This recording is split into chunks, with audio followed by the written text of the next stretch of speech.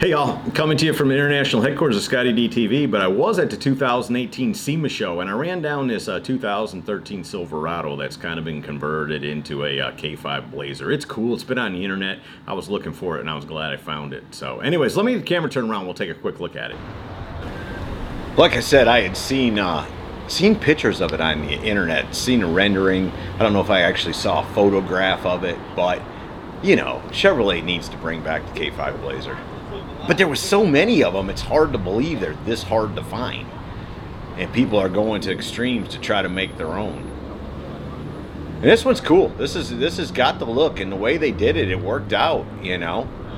I mean, it's not the perfect, you know, way of doing it, but it's a way of doing it. And a back seat, spare tire, Baja looking, custom, you know. It's cool. There's no doubt about it. And maybe, just maybe, to get GM's attention to be like, you know, maybe we ought to really do this and quit just rumoring it. So this is the 2013 base, you know, Silverado truck that they did that to. And it's a cap, you know. I don't know that they've done much more to it besides that, and then did some interior work. The motor looked pretty well OEM to me. Of course, you know me. I don't know nothing but cool. And it is cool. I think maybe, too, that when these were on the street originally was before they had rust protection really figured out or something, because, you know, it would seem like they would be everywhere. Because back in the day, it seemed like, you know, I mean, a lot of people had them. And see, they did a nice job with the interior of making it, you know, more than just a pickup truck with a cap on the back of it. I like the red accents. They went in and changed that out. I think that looks good. And the red and white two-tone was iconic for these things, so I think that really helps sell it.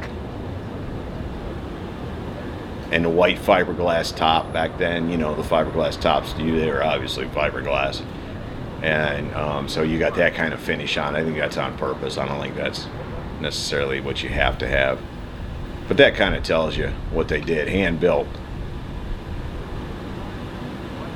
And who knows? I don't, you know me, I don't know nothing but cool. But maybe there was I mean, obviously there's a ton of work to it, but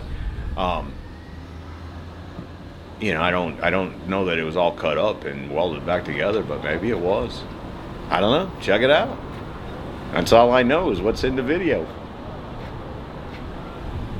So there you go. A 2013 Silverado pickup truck turned into a K-5 Blazer of sorts. From the 2018 SEMA Show. Hope you all have enjoyed it. See ya! Hey y'all, make sure you subscribe to this channel and visit ScottieDTV.com for an easy way to search the hundreds of videos I have posted. Either click the link in the description or the one at the end of this video.